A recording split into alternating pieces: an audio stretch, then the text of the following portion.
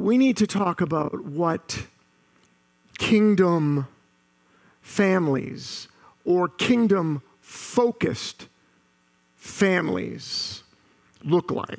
Now, what on earth, literally, what on earth does that mean? What does it look like when we talk about the kingdom and kingdom-focused families? It's like, okay. What's that mean? I came across this satellite shot, and this is an aerial view of a footprint in the Jordan Valley in Israel. Archaeologists have actually discovered 6 of these in the Jordan Valley. They are raised walls. Some of them are 2 football fields in length. And one of these is in Gilgal, and Gilgal was the place where Joshua and the Israelites camped before they actually crossed over into the land of Israel. And if you recall, God told Joshua something before they went into the land of Israel. He said, every place that the sole of your foot walks on, that have I given you. And Israel took that promise so seriously that they built footprints in the land of Israel, because they literally believed that wherever God had previously walked, because God always goes before us and He tells you to do something, God's already been there, you're not doing it on your own. They understood that where God had already walked is where they were going to place their feet. And because God had already walked there, they were going to walk there. And God was going to give them every place, literally, that the sole of their foot stepped on. They believed that it was God's intent to have His imprint, listen, His imprint everywhere they walked. Here's another satellite aerial view of the land of Israel. It's a very mountainous region. Off to the right, to the east, you can see Jerusalem. And engraved in the rocks in the mountains adjacent to Shiloh. Shiloh was the place where the tabernacle would be for about 400 years, where God's people would worship. Notice what He said in Jeremiah chapter 7. Go to my place which was in Shiloh, where I set my name, or I engraved my name at the first. God, literally, that's the Hebrew for Yahweh. God engraved His name in the mountains of Israel. That's how serious God was about engraving His name upon His people. So when we talk about kingdom purpose families, we're not simply talking about something that is abstract. Thy kingdom, your will, your purpose, your plan. Thy kingdom come, thy will be done on earth as it is in heaven. We define in America Christian families as those who kind of live under the same roof and go to the same church. That is not a Christian family.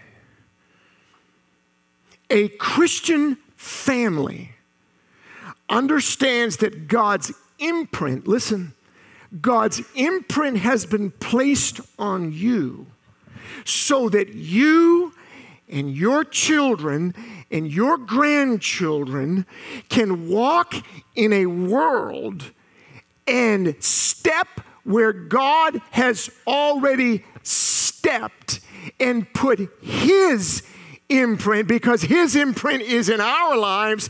His goal is that everywhere your family walks, God's already engraved His name on you.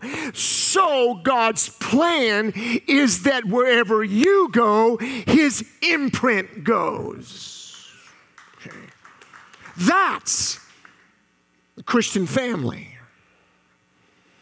So let's walk through this for a moment. The biggest challenge that you and I have in our homes and in our marriages and with our kids isn't communication, although we can learn to communicate better. How many of you know we can learn to communicate better? Okay. Sometimes we say dumb things. Anybody ever said any dumb thing to your wife before? Anybody said a dumb thing to your husband before?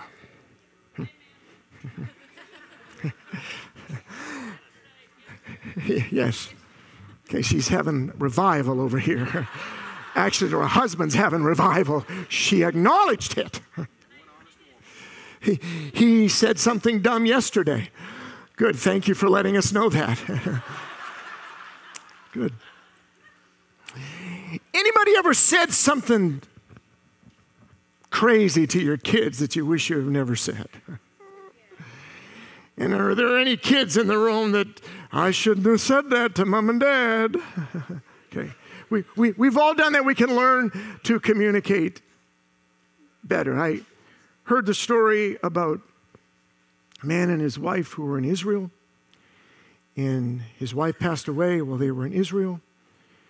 And they told him, sir, it's going to cost you $25,000 to bring her back to the U.S., but we can do all the graveside services here for $500.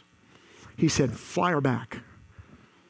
He said, why do you want us to do that? It's so much cheaper here. He said, because the last time somebody was buried here, they were raised from the dead, and I can't take that chance.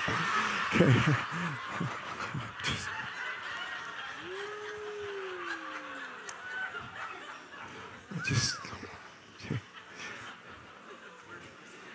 So, she said, where's Miss Tiffany? She's working in the nursery this morning. And you're not saying one word to her. Michelle's back there too, yes, okay. We can all learn to communicate better. We can all learn to get along better, but the biggest challenge you're having right now is not all those things that we normally think are challenging families. The biggest issue that you and I have right now is that the enemy of your soul will always challenge the original imprint of God that He designed for your family, your marriage, and your kids. That's the root issue of why we're struggling in homes. Because if that divine imprint ever gets out, it'll change the world. It'll change the neighborhood. It'll change a city. It'll change a church. And we deal with all these surface issues. You don't love me. You don't talk to me right. You don't speak to me right. That's all stuff that we need to talk about at some point. But the ultimate issue in your kids and your grandkids and your marriage is that the devil's goal is always to thwart the imprint of God in a life. That's why you're having challenges. So let's walk through this for just a moment. The book of Exodus, chapter number 1, about this time a man and a woman from the tribe of Levi got married. How many of you know marriage is a good thing? I said, how many of you know marriage is a good thing? Okay, good. Scaring me. He that finds a wife finds a good thing. He that finds a husband finds a good thing. So they got married. The woman became pregnant. How many of you know having kids is a good thing? Scaring me again. She got pregnant. That happens when you get married. And gave birth to a son. She saw that he was a special baby. Pause. There's different translations of what that phrase means. They simply recognized something was unique about this child. Now, how do you notice in an infant? I mean, all infants are cute, right? Well, most of them are. Sometimes you say dumb things. How do you see in that infant that there's something unique, something special? Some of them believe it's translated that Moses was like head and shoulders above other children, even in infancy. But I need you to understand that when God puts his imprint on a child, every child at that point becomes special because God's hand is on the child. Every child that's ever been born in this room, you as a child or your children or grandchildren, every single one of them, don't forget this, they all have the imprint of God on them. And they saw that this child was different. And of course, there's this command by the Pharaoh, the king of Egypt, because he was threatened by how Israel was growing. He said, wipe out all the little boys. Remember this, that it's always the enemy's goal to get as much of the imprint of God out of the land as possible. That's why abortion is such a big deal, because it removes another imprint of God that could potentially affect the land and the kingdom. Hey, listen, if you were born after 1973, you're a miracle. Why? Because after that point, you could have been legally killed. And the command was kill all the baby boys. Well, they hid him for 3 months, but when she could no longer hide him, now what happens to a 3-year-old after they grow a little bit? They make noise and it becomes obvious there's a kid there somewhere. It's hard to keep it hidden that there's a 3-month-old baby. But she's not going to take his life, because they recognized that the imprint of God was on the child. Listen, Mom and Dad, I know that kids become frustrating sometimes. Okay, there's another honest person down here. She said amen. Nobody's ever had a challenge with a child. I get it, but she has. Okay. 2 of them. Now, there's an honest family down here. There's one honest family in the room. But in spite of the obstacles, she's not gonna wipe him out. She's not saying, I wish he wasn't here. I wish we didn't have to deal with this issue. Look, families throughout history, and as you read through the Bible, families throughout history have always had to deal with stuff. So you're not the only one. So they took the child, watch this, when she could no longer hide him, she got a basket. The Hebrew word for that word is, wow. She got an ark made of papyrus reeds and waterproofed it with tar and pitch. Now I want you to picture this in your mind for a moment. How many of you would take your 3-month-old child and, well, you know, there's a good-looking river over there. Let me fix this little boat for him. I'm stick him in the river and see what happens. Adios, child. Hope life works out for you. Let's go to Starbucks. Think about the emotional stuff that's going on inside of this mom. She put the baby in a basket, laid it among the reeds along the bank of the Nile River, which, by the way, the Nile River was used to offer children. They would throw their babies, the Egyptians would throw their babies into the Nile River to the Nile River god. She watched and see what would happen. The baby's sister stood at a distance. Now, we know the end story. Pharaoh's daughter picks him up and he grows up. But she doesn't know any of that. There's a huge amount of trust in God for her not to take the life of this child. because her own life could be taken. Where else do we hear the word ark? Look at this, Genesis chapter 6. So God said to Noah, I'm going to put an end to all people, for the earth is filled with violence because of them. I'm surely going to destroy both them and the earth. So make yourself an ark of cypress wood. Watch this. Make rooms in it and coat it with pitch inside and out. In other words, make it waterproof. What is the purpose of the family? What is the purpose of parenting? It is to create an ark. Listen to me.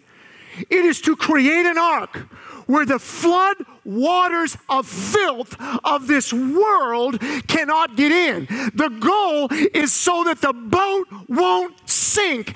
That's the primary goal of the Christian family, to create the imprint of God. So in a world that has gone crazy, in a world that is immoral, in a world that doesn't have the mind of God, we do, and we waterproof the home so stuff can't get in and we don't sink. Okay. That's the goal. Now watch this. 1 Samuel. In her deep anguish, Hannah, who's Hannah? Hannah is married to Elkanah.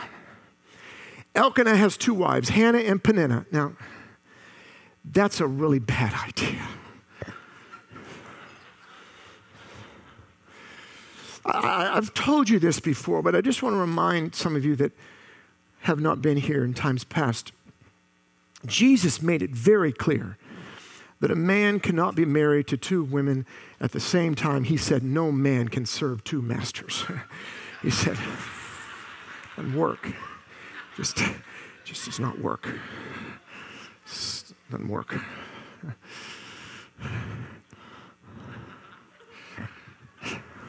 Sometimes you say dumb things. In her deep anguish, Hannah's praying to the Lord, weeping bitterly. Why? Because Peninnah, she's got all kinds of children. Hannah has none. She's barren. That was a big deal for an Israelite woman not to be able to birth children. Peninnah is an illustration of a Christian world, a church world, that has all the bells and whistles but has no power or influence. She goes before God and she says, God, I need a child. If you'll give me a child, he's yours. Listen to me. Our children do not belong to us. Many of you in this room, you have children that are away from God. You gave them to God. Let the guilt of why they're not serving God today get off from you. You gave them to God. God cares more about that child than you do. Let him deal with that child.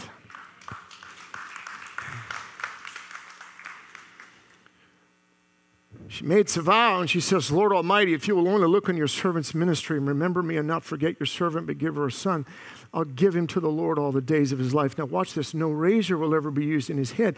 What she's doing is she is committing that child to the Nazirite vow. Now, most of the time, the Nazirite vow was voluntary. There were three things a Nazirite could not do. They could not cut their hair, they could not drink any fermented drink, and they couldn't touch a dead body. Most of the time, that was voluntary. At times, God would imprint a separation on a child, because what does God do when he wants to save a nation? He births saviors. He births prophets. He births people into that nation so that eventually his imprint can come through the mouth of that child. I'll give him to you all the days of his life, and he becomes one of the greatest prophets in the Old Testament to the nation of Israel. Samuel, he was a separated child. Now watch this. In Judges, a certain man of Zorah named Manoah from the clan of the Danites had a wife who was unable to give birth. Listen to me. Some of you are not childless physically, but you feel childless spiritually. You have something inside of you that you feel God wants to do, but it seems elusive to you. You can't quite get there. God appears to the woman and says, you're barren and childless. Well, that's obvious. Listen, don't ignore when God says the obvious. Yeah, God, I kind of know that. It means that God is going to do the opposite of the way things are.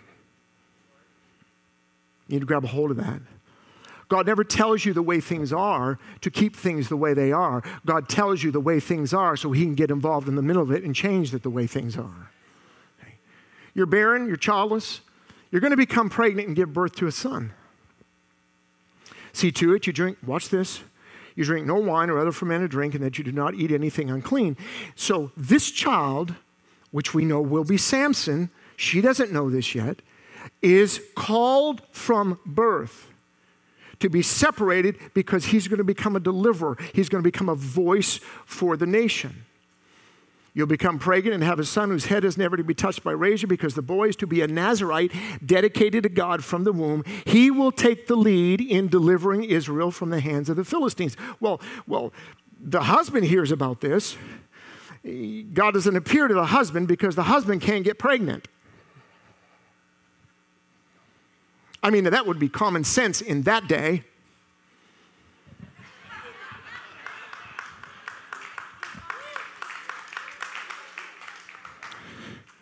So Manoah goes to God and he says, hey, can you show back up and have this same conversation with me?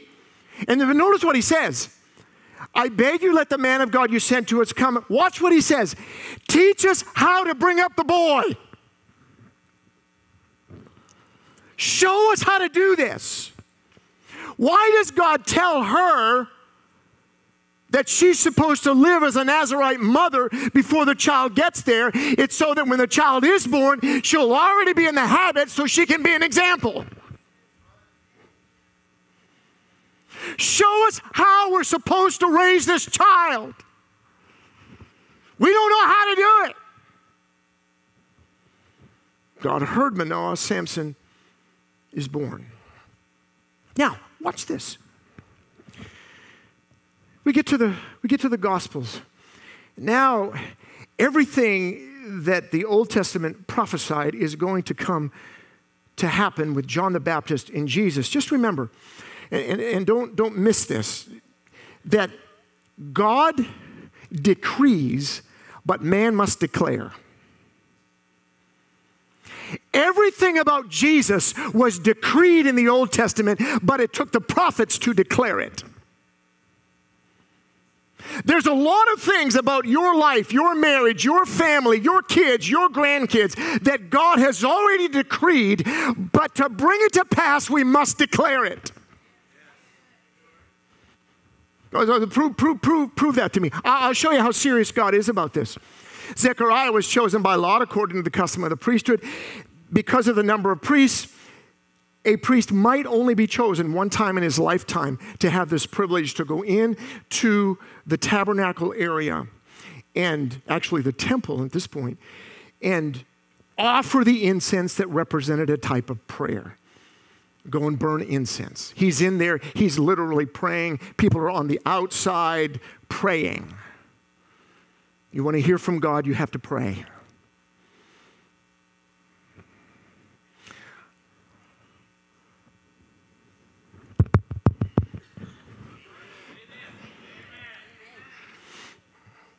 You're unlikely to hear from God watching Netflix. You will if you pray. I'm not saying Netflix is wrong. I'm just saying, or social media, all those things are with us, right? But you're likely to hear from God when you're praying. Thank you for that enthusiasm.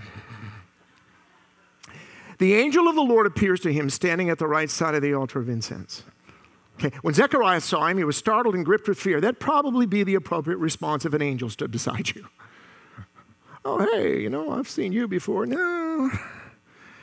he's gripped with fear because he's thinking he's going to die because angels show up for judgment in his mind. I'm dead. And the angel said, don't be afraid. Your prayer has been heard. What prayer? Read the text. They're old. They're past childbearing years. They prayed that prayer a lot of years ago, and in their mind, God didn't answer it and forgot about it. Can I tell you, when you pray, God records it and writes it down. There are some prayers that you prayed over your family. There are some prayers you prayed over your kids. There's some prayers you prayed over your marriage. There's some prayers you prayed, you thought, well, I guess that's not going to happen. Hold on. God doesn't forget about it when you pray about things that matter to him. Okay.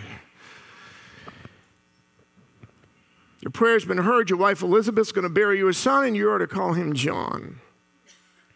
He'll be a joy and a delight to you, and many will rejoice because of his birth, for he'll be great in the sight of the Lord. Watch this now. He's never to take wine or other fermented drink. He'll be filled with the Holy Spirit before he is born. He will bring back many of the people of Israel to the Lord their God. What does God do when he wants to save a nation? He births people into the nation that have the imprint of God on them so his voice can be heard in the nation. Hold on to it now. He will go on before the Lord in the spirit and power of Elijah to turn the, watch this. This child is going to turn the hearts of the parents to their children. We always think that the children need to be turned to their parents. They need to obey their parents. The prophetic voice is always to turn the heart of the parent back to their responsibility to raise prophets in the home.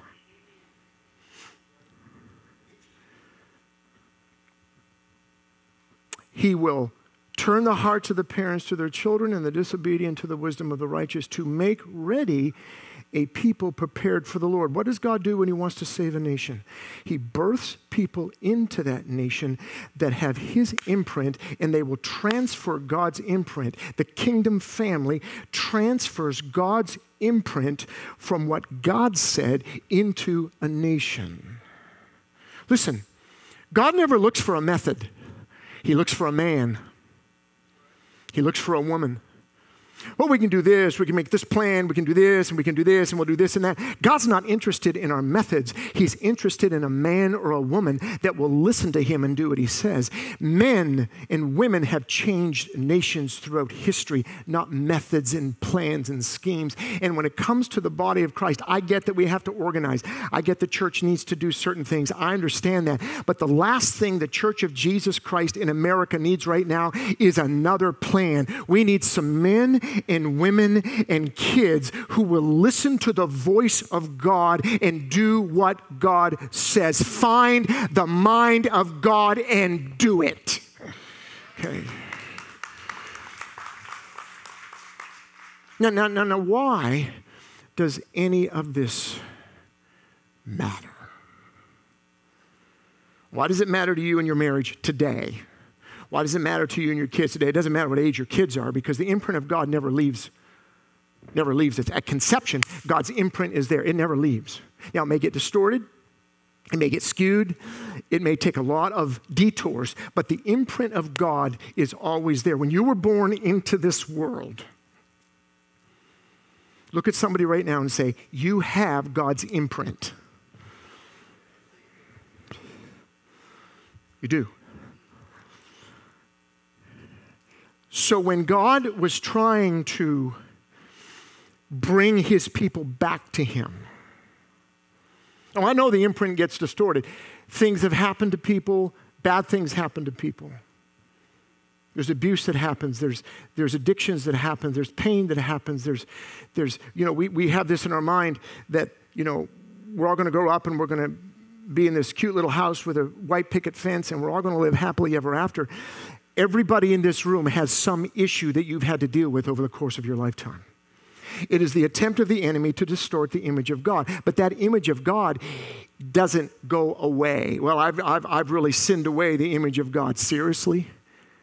You cannot sin away the image of God. It is stamped on you at conception. Case closed. So watch what happens here. God is trying to pull his people back to himself. He's calling them back. And this is the prophetic voice. Listen to me. The prophetic voice is not some weird like, oh, prophets. Yeah, okay. Everybody in this room is a prophet. Oh, no, we're not. The Bible says the testimony of Jesus is the spirit of prophecy. If you claim to know Christ, your voice is supposed to be speaking his words to the land.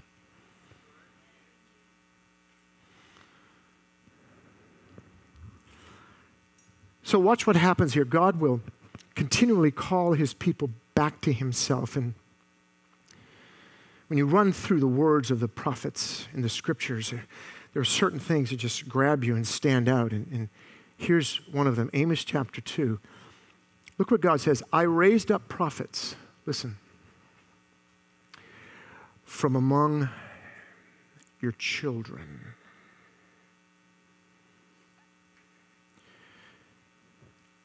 Nazarites. Now let's not just talk about what that specific Nazarite vow was. Let's talk about God's idea of separation. Different. See, what's funny about this is that when Elizabeth and Zechariah get this word from God that they're going to have a child, and Zechariah says, well, I don't know about that. We're pretty old. God closes his mouth. He's unable to talk. Our staff retreat, Andre was there for our staff retreat. He really illustrated this well. He's in, Zechariah's in the temple, right? And suddenly he says, I don't know, God, if this is going to happen or not. And suddenly God says, you're not going to be able to talk. Why did God shut his mouth? Because he doesn't need somebody proclaiming something opposite of what God has said. There's a lot of us in our families and in our marriages, we take a look at the way things are and then we say the things that are. We should not be saying the things that are. We should be saying the mind and the will of God of the things that shall be. Well, he's nothing but a loser. No. He's got the imprint of God. It's never going to change. Oh, no. He's got the imprint of God. And so he shuts his mouth. And Zechariah comes outside the temple. And what does he do?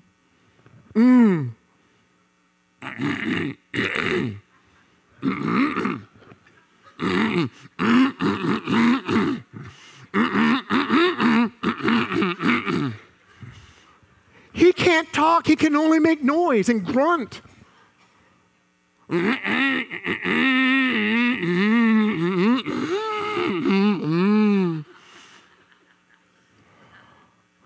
9 months of when the child is born, suddenly his mouth is opened. And you can hear, they raised John the Baptist as a Nazarite, like he's like separate. You can hear some of the parents in the neighborhood. Zechariah, your kid's a little odd. He doesn't go everywhere all the other kids go. He doesn't watch the same movies.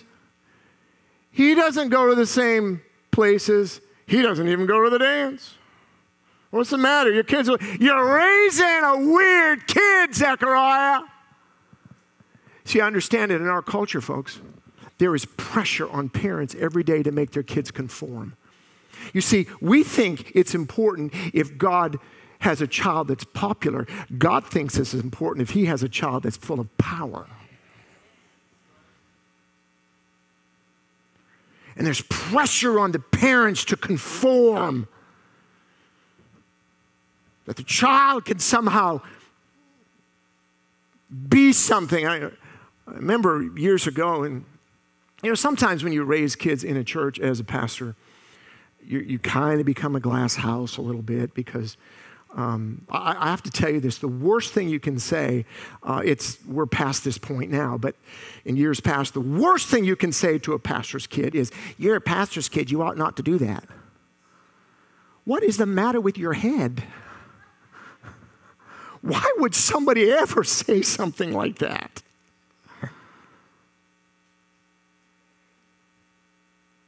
You work at Walmart. You shouldn't do that. This doesn't have the same impact, does it? And I remember Tiffany was praying about some of these things and the isolation that some of our kids were experiencing. And the Lord said to her, listen, this is my plan. Look at me. If your child cannot stand by themselves when nobody is around, they'll never be able to stand for God when everybody's around. And there are those parents that want to live their teenage lives through their children. Oh, I just think it's wonderful. I just think it's great that my 10-year-old is going to a movie with his little girlfriend. What are you thinking? You're living your own teenage lives through your kids. You just want to recreate a bygone year. God's trying to raise up prophets among us. I can hear the parents and friends around Zechariah and Elizabeth. He's weird. He just wants to read the Bible and pray. He wants to go to prayer meetings. Get him out of church. Let him do something where you can, he's turning into a prude, Zechariah. Come on now. Nobody hears from him. He's isolated. Nobody hears from the child. He's isolated. He doesn't make the best grades in school. He doesn't have a lot of friends. 30 years later, when he opens his mouth, the whole nation is paying attention. That's what God's trying to raise up in your home. This is why how you live matters. Can I just say this? You know, if you've been to this church any time at all, you know, we really do love people. We honestly do. Look at somebody and say, they really do love us here. But look, listen to me. We are responsible to create the atmosphere of the presence of Jesus. Rick, come on to the keyboard. It makes everybody feel better when the worship guy comes to the keyboard. Thank God he's getting done. It makes everybody... your responsibility is to create an atmosphere in your home with the presence of God. What's going on in your home right now that is offensive to the presence of Jesus? So it doesn't affect my kids, really. Watch this. I was raising up separated children in your kids and in your teenagers. Is this not true? You made the Nazarites drink wine and commanded the prophets not to prophesy. In other words, you said your lifestyle didn't matter. Hey, it doesn't matter what you do. You said the alcohol doesn't matter, the porn doesn't matter, the atmosphere doesn't matter. Look, if you're living together with somebody, we love you. But you're not married in the eyes of God. It's not how it works. We'll do the premarital counseling for you. We'll get you married. We'll do it for you. We'll do one big ceremony here on Sunday morning. We'll just marry a bunch of people. Wouldn't that be awesome? That'd be cool, wouldn't it? But you got to get this right. You just can't keep living that way and expect that the atmosphere of the presence of God is going to raise up the prophets that God is wanting to raise up. Look at this. This is how this is translated in the Message Bible. I raised up some of your young men and women to be prophets. I set aside your best youth for training in holiness. Isn't this so, Israel? Isn't this so, America? Isn't this so, Christ alive? But you made the youth in training break training. And you told the young prophets, don't prophesy. It's too much for us. Let me tell you what has become very obvious to me over the last number of months.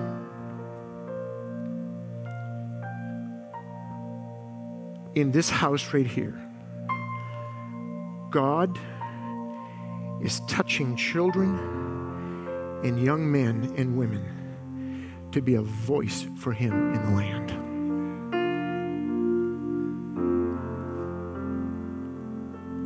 In your home right now, you got kids, you got grandkids. And some of your kids are older, say, well, I guess I'm past this. No. Moses doesn't prophesy until he's 80.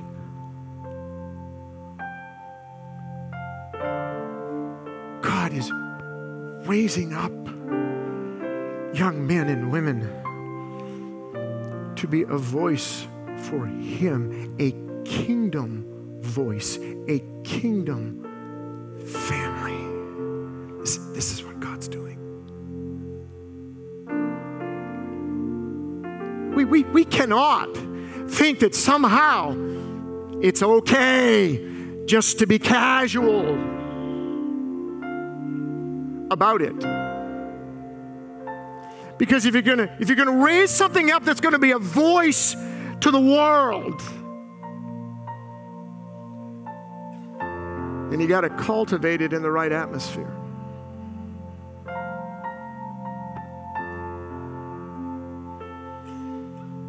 Matters. I raised up some of your young men to be prophets, and I set aside your best youth for training in holiness. Isn't this so, Christ alive? But you made the youth in training break training, and you told the young prophets, it's not important.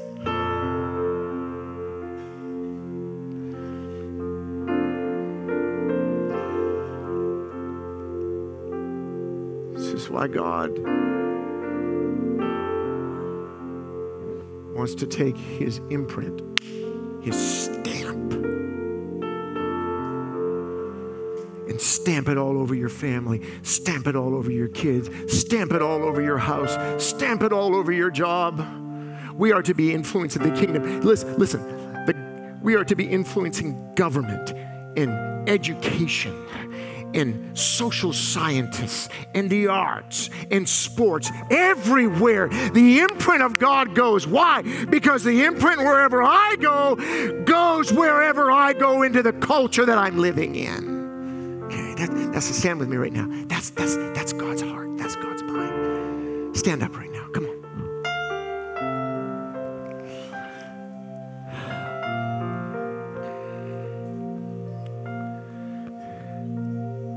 Sweetheart, come here, sweetheart. Can you come see me for a minute? You're awesome. Come here, come on up here with me. Ready? Jump. Okay? Oh, you don't need to jump. Good. What's your name? Ellie? Hey, Ellie, how you doing? How old are you? You're 6. Wasn't very long ago I was your age.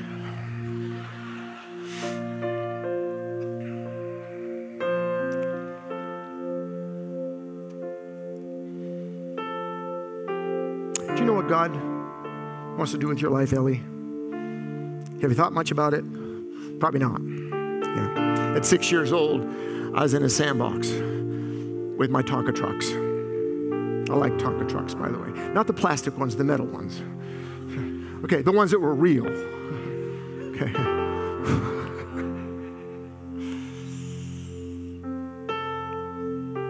Ellie, the imprint of God is all over your life.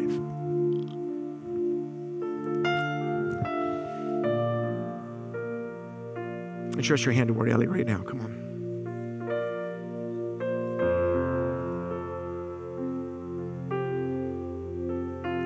Ellie, God's going to be a father to you. God's going to be a mother to you. You're going to open up your voice. And you're going to speak things. You're going to hear things in your head. Say, I don't understand why I'm hearing that.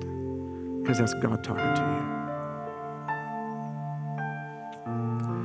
Holy Spirit, I pray across this room right now.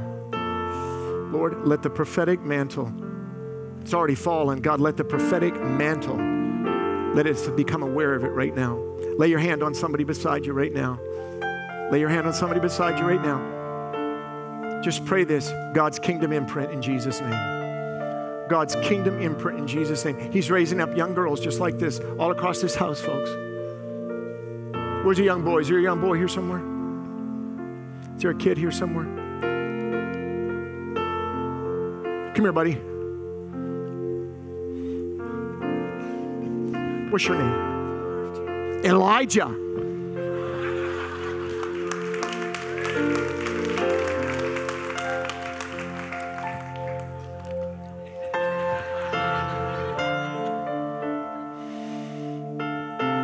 Father, in Jesus' name, let his voice be heard throughout the world.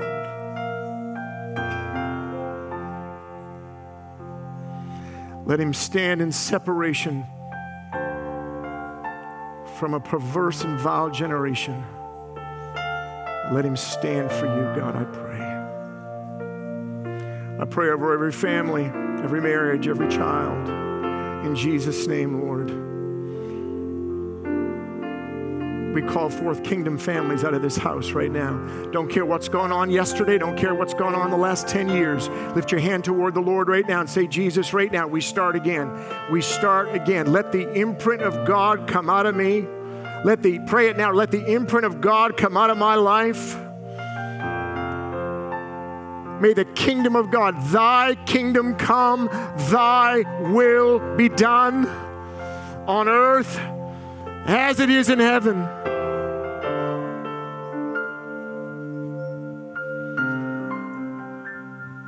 Would you make a recommitment to Christ right now in this room? Say, Jesus, I make a recommitment to live as a kingdom family. You can't run from this, folks. It's too important. I make a commitment right now, a recommitment to live as a kingdom family.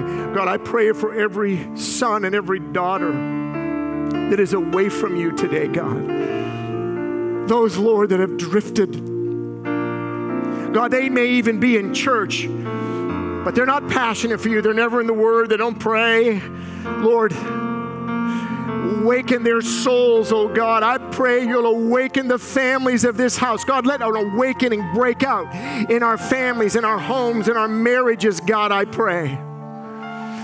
In the name of Jesus, Lord, we make a recommitment to you in this house, Lord, today. Some of you, when you leave here, you need to go to your homes. You need to get some stuff out that's inside of that house. Get it out. I'm not going to tell you what you ask the Lord what to do. You just ask the Lord, what do I need? What's in this house that needs to exit and be put in the trash?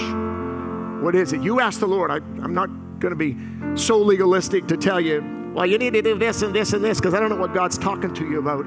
But if he's talking to you about something, would you get it in the trash can or delete it off a computer or a phone or a television?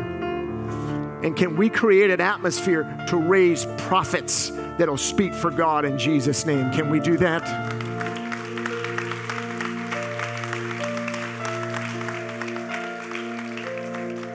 Thank you, Elijah. Thank you, Ellie. Let's go home, folks, and be kingdom families in Jesus' name.